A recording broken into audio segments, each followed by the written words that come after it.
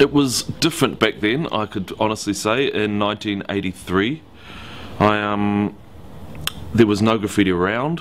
There was like 2 crews in Auckland.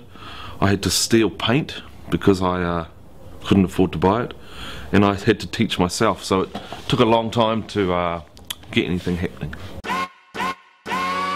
When I was 13, I went and saw Beat Street, which is probably like the ultimate hip-hop and graffiti movie, and there were breakdancers and MCs and graffiti artists in that movie, and I was a 13-year-old middle-class white boy in New Zealand, and I saw that movie, and for some reason I just wanted to be all of those things, which is unusual for a middle-class honky from Ponsonby, but I just got swept up, and I got swept up in hip-hop, because it wasn't just graph for me. I started rapping and stuff at high school with Slave, my long-term companion, and I started rapping and bombing and just wanting to be a hip-hop guy.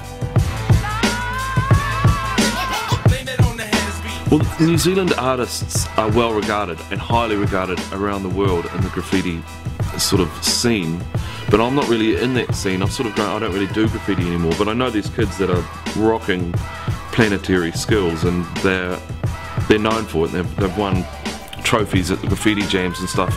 So, but it's a funny world because some people don't want to break into the art world, and I never thought I did either, but I actually do. So it's sort of graffiti will always sort of exist in this sort of subsector of the world art scene, because people don't want to be fine artists and get in galleries. They just want to bomb walls and they want to do illegals and stuff. So it's going to happen the same all over the world. Every now and again someone will break out of the graffiti scene and sort of become part of the art world. I mean, of course, the most obvious and hugest example is Banksy. So it's sort of, but not every graffiti artist wants to be the next Banksy because it's hard work and most of them are lazy bums.